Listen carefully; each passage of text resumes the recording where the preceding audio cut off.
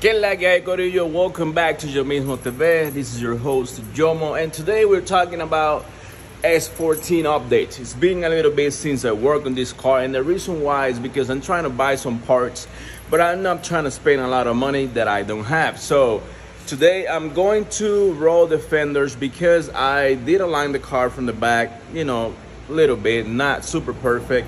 I still need to buy the kit to align the cars, the plates or whatever it's called, from internet. So I just put the wheel straight, and I'm doing fender running on the back because I don't have the money, or I don't want to put the money right now into the wide body kit, or at least the panels from the back. So for those that just joined in, welcome. This is a channel for car enthusiasts, and I'm trying to make it a little bit better, but I'm not dedicating full time to this. So you will see videos here and there, but I'm trying to keep you guys updated. I'm building an S14 that I got on a trade. Not the best trade that I have done in my life, but it was what I wanted, so I did it. Anyways, I got an S14, and the plan is to make it as a drift car, right? That's what I got it for. The car came with an engine, a 5.3 out of a Chevy or GMC Sierra. It's the LM7. So that's the engine that has iron block, aluminum head, 5.3 liters. It has a bunch of shit that they said it had. I don't really know because I can't really see internals yet. I haven't break the engine, so I don't have a reason to open it, right? So I don't know. It sounds healthy. The compression is healthy. So this is where I got S14. Now I'm building and I'm doing some stuff because the car has some really messy work. So I'm fixing that and trying to make it better, right? Some of the things that I have done is I put a big angle kit from FDF, super great. And I do have a hydro I haven't connected.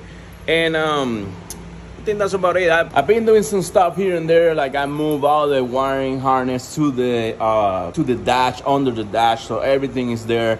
I cut a little bit of metal on front to be able to have more room for the tire to rotate with that kit. And I lower the car. I'm trying to find that perfect right height. I don't want to have the car super slam. I mean, that's what I really love, but I understand the fact that it does not perform the same way if it's super slam. So I'm lowering a little bit, enough for me to be happy and for the car to handle good. That's where I'm at. I was building a Toyota truck. Unfortunately, I stopped that build and I started doing this one. And I think this one is gonna have a lot of damage to it because I'm gonna be learning how to drift. And once everything breaks apart and I don't want to use this box anymore, I still have that little pickup that I want to build eventually. Probably put some mechanic parts from here and over there, but that's a big project from another day. Things that I still need to put is the brakes. I really need brakes. This is a 4-hub car still, 4-lock. Sorry, the hub is 4-lock. I need to update it for 5-lock because I have more options on wheels and whatnot. And I need brakes. This is OEM brakes, so pretty much the car only have engine, transmission, and a wall differential. It seems like they work on it before on the panels and whatnot, so I don't really care about this as much as I would if it was like a really Sylvia from Japan and whatnot. This is just a car to have fun and learn. Upcoming parts that I need to get is first the brakes. Second, I'm missing what else? I think it's just the brake because I have everything else. I mean, I don't really need much to go and drift. I can do it right now, but I just want to have a healthy car, maybe stage 1, stage 2 on in the drift, maybe have enough to like do better run, right? So that's where I'm at. Today, like I say, we're gonna roll those fenders because if you look at this, that's not moving from there. So I'm gonna roll the fenders. I eventually want to have everything else, like I mentioned, the brakes and whatever I still need to put, so I can spend money on this stuff. I don't really consider the wide body or the rear bumper that I took off and I'm leaving it without because I like it better, or like front fenders that I'm missing. I don't. Oh my motherfucker. Front fenders that are missing and other stuff. I don't see that as a very important right now because I'm trying to do all mechanical first and then we go to the cosmetic. So As right now, doing that fender running because I have the tools and I don't have the money for the wide body kit. I'm not doing anything on the front.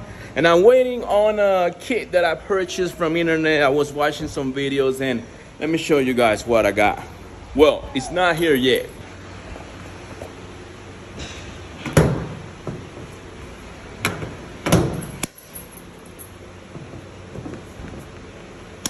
There we go. This car came with a, well, it has a Siki oil pan or Psyche, whatever, right there. And they put this relocation oil filter plate. But this was like right in here. But since I cut that piece of metal, I don't have anything. I can't put this anywhere else. So since I can't put this one anywhere else, I had to put it in there, and it's really close to the headers, and this is going to create a lot of heat, and that's not good. So I purchased a kit where I have an oil cooler, and I can put that oil cooler on the front somewhere around here. And actually I buy a new hoses so I can move this one a little bit forward. I'm thinking maybe I'm gonna put it somewhere in here on this space, because I also purchased the electrical power steering pump, so I will be getting rid of this. So I'm going to have a little bit more room, especially with these hoses, right? So that's the thing that I'm gonna do, put this filter in here, maybe somewhere around, because I need to secure that and take it away or as far as I can from the engine. So second thing, like I said, is that power steering pump, electrical.